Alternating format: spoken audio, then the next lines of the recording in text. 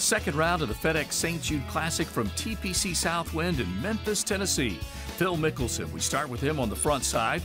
He began his round at 10 and now on the attack at the par 3 fourth.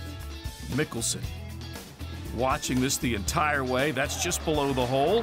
He would brush that up and into the cup to get to 7 under par, but he would give a few back coming in. Chez Reavie now at the par 5 16th. Second shot on the big par 5 from 248 yards out. This one comes in left side of the green, working to a back pin. And Reavie setting himself up for a look at eagle.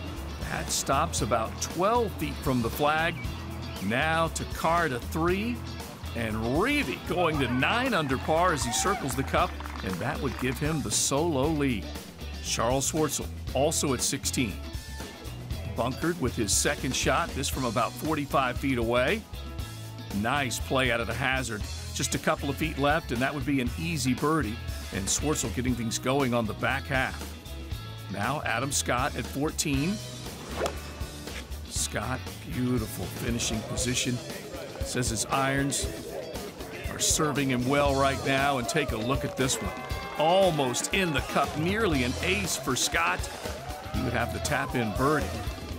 Latif Goosen just off the front edge of the green, 4 under as he takes a look here at the first. From 24 feet, the two-time U.S. Open champion, pouring that one in to get to 5 under par. Back to Schwartzel, 8 under. After the birdie at 16, he adds another at 17. So that gives him a share of the lead at 9 under par. Now Scott for eagle. 2 under on the card, but he doubles that as he holds the eagle putt at the par 5 to get to 4 under par. Charl Schwartzel for birdie at the second. That would take him to double digits. He would give one back and settle in at 9 under par. 3 players sharing the lead as we head into Saturday's action. Here are your broadcast times.